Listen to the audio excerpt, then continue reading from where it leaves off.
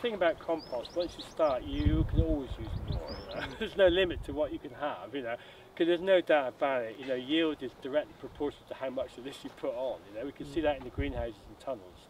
In the field, we can't afford the extravagance of putting on, as we do in the tunnels. We're putting on probably, you know, it's 200 metres a hectare or more. It's, you know, it's a lot of material, and the sustainability of that is questionable. You know, should you really be bringing that much into your farm from somewhere else? Because it's somebody else's fertility after all. In this case, it's from gardens, so it's not as if it's affecting the national fertility bank or anything. But you know, if you start bringing in huge amounts of material from outside, you need to question where that's coming from.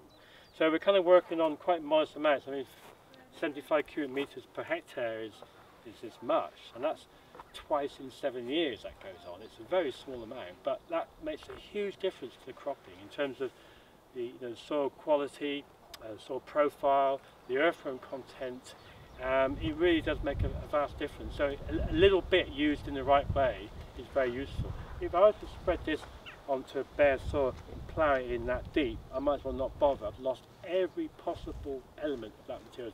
Gone. It's pushed into cold, wet, damp conditions, anaerobic, and all the nutrient is dead. The fungi would die.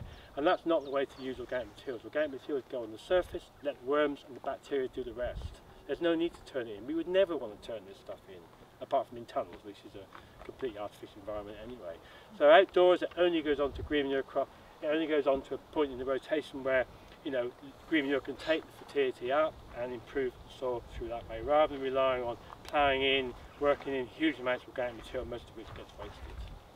You know, there's a fine line between looking after your fertility and squandering your fertility. I mean, a lot of fertility on farms is squandered. They have to bring in from outside because they've lost what they've got.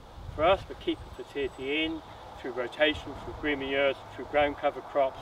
That's more important than trying to put lots of fertility back when you've lost it. So it's really, the essence is really to keep it in and not to lose it in the first place, rather than try and prop up, you know, what's often a very leaky system. I mean, so many farms are leaking nutrients, not just conventional. I mean, organic farmers are really bad at this actually.